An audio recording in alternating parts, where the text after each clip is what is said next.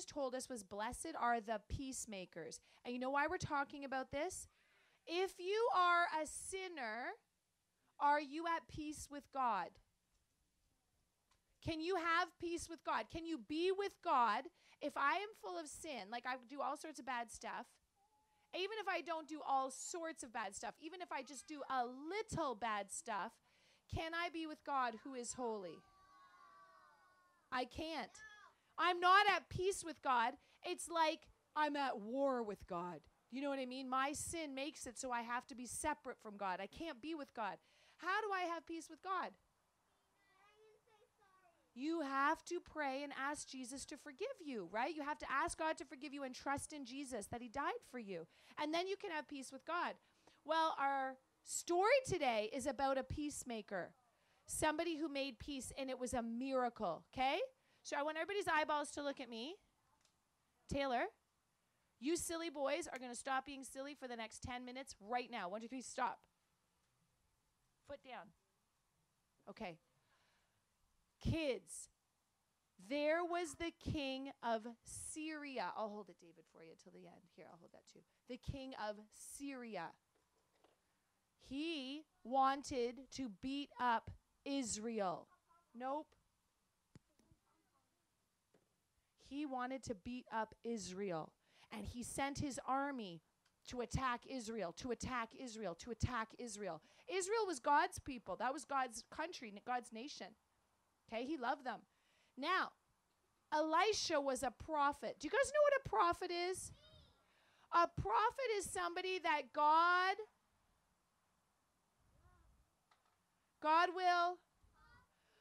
will talk to the prophet as a man, and then he would know what God said, and he would tell people. So God said to Elisha, oh, the king of Syria is going to attack. He's going to attack him over there by the river. And then Elisha would go tell the king, don't go by the river. The king of Assyria is going to attack you. The king of Israel's like, I got an idea. I'm going to attack him first. He'd send his army to the river. Bang-o. He'd attack Syria, and Syria would lose. That happened 3 times, 2, 3, 4 times. And the king of Syria was so angry, he said, one of you is a traitor. One of you is telling the king of Israel my secret plan to attack them. And all of his peace guys, I'm like, I'm going to kill you guys, whoever's telling my secrets. And you know what his guys were saying? It's not us. We're not telling the king of Israel anything. There's a prophet in Israel. That was Elisha. You could tell a secret in your bedroom. God hears it, and God tells this man. That's how the king of Israel always knows where you're going to be. And so you know what the king of Syria said? Do you know what the king of Syria said? Let's go get that prophet. Let's go get the prophet. So Elisha was right here in a city called Dothan. And the king of Syria found out he was in Dothan. He took a huge army to come and get Elisha. And the army went all the way around the city.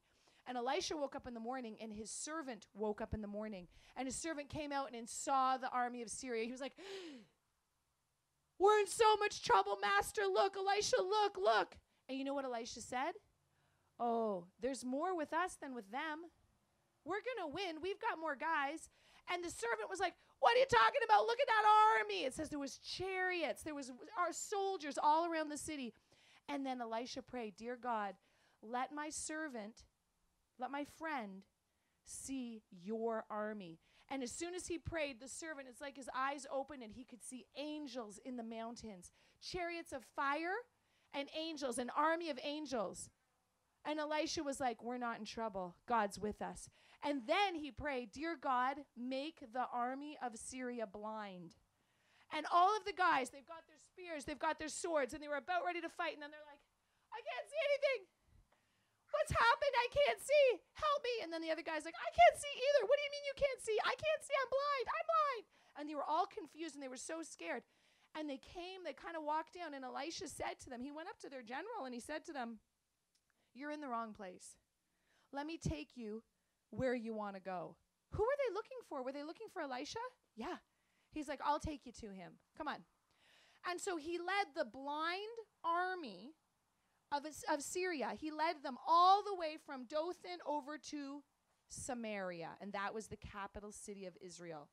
And Samaria had a big wall around it. And he led them all into Samaria, so they're inside the city, and they shut the gates, and the army's like this. They're like, I don't know where I am. Is it here? Are we safe now? Is this where we're supposed to go? And Elisha's like, oh, yeah, this is where you want to be. Dear God, open their eyes. Let them see. And when they opened their eyes, they were in Samaria. And there were soldiers. All the soldiers of Israel had their bows and arrows. And all the soldiers had their swords. And the army of Syria was like, and they probably dropped all their weapons because they couldn't fight. They were in trouble. God got them. And the king of Israel came down and said to Elisha, you brought me the Syrian army? Awesome. Should we kill them? You know what Elisha said? Do you think Elisha said, yeah, kill him? No. Elisha said, nope. You're going to feed them dinner and you're going to send them free. You're going to send them home and set them free. And the king, he didn't have to listen to Elisha. He listened to God. He listened to Elisha. It says they gave them a big feast, a huge feast. That would have cost a lot of money. And then after they fed them dinner, they said to the Syrian army, you can go home. And they were probably like, you're not going to kill us. We're not going to kill you. And they walked home to Syria. And when they got home, they told their king. And he's like, where's Elisha? Did you catch the prophet? They're like, no, you won't believe it. We were blind. Then we ended up in the city. They could have killed us. They didn't. They fed us dinner and they sent us home. And do you know what that did? The king of Syria never again attacked Israel. There was peace. They stopped attacking. They stopped trying to fight Israel. Who thinks that's awesome? So cool. Can God do anything? He can do anything, guys. You can pray and God can do anything. You know what I've been praying for all week? That it would stay dry. Even if it's just the mornings, it would stay dry in the mornings for us. And guys, if it rained, it'd be okay, but that's what I've been praying for, and God did it. Taylor, sit down. And Piper, sit up.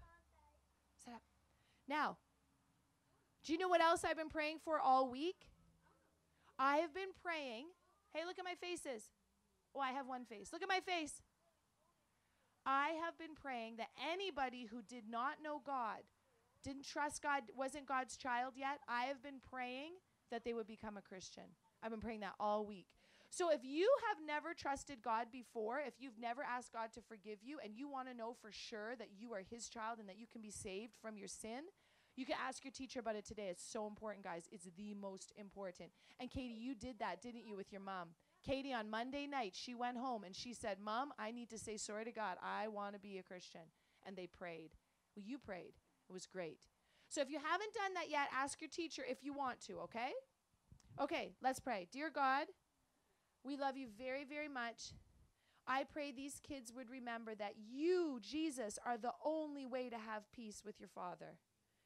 There's no other way to God except through you, Jesus, because of what you did to die for us, and you paid for our sin and rose again. And we love you. I pray you be with these kids and bless their small group time right now. In your name, amen.